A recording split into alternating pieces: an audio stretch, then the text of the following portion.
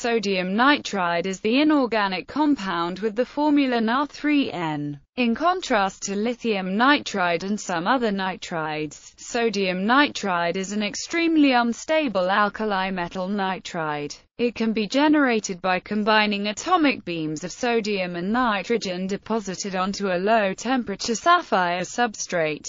It decomposes into its elements, 2Na3N6Na plus N2 synthesis. Sodium nitride can be synthesized in two different ways: by the thermal decomposition of NaNH2 or by the direct reaction of the elements. The most common way to successfully synthesize sodium nitride has been done by Dieter Fischer and Martin Janssen and Grigory Vagenina using the latter method. The first way is to introduce desired ratios of Na and N2 in gas phase separately and depositing them in a vacuum chamber on a cooled substrate, which is then heated to room temperature to crystallize. The second method is to react elemental sodium with plasma-activated nitrogen on a metal surface. This synthesis can be further facilitated by introducing liquid Na-K alloy to the compound with the excess liquid removed and washed with fresh alloy. The solid is then separated from the liquid using a centrifuge. However, Vagenina's method is very air-sensitive and can decompose and combust rapidly, unless exposed to a pure oxygen environment. Characteristics: sodium nitride can be of reddish-brown or dark blue color depending on the synthesis of the compound due to intrinsic properties.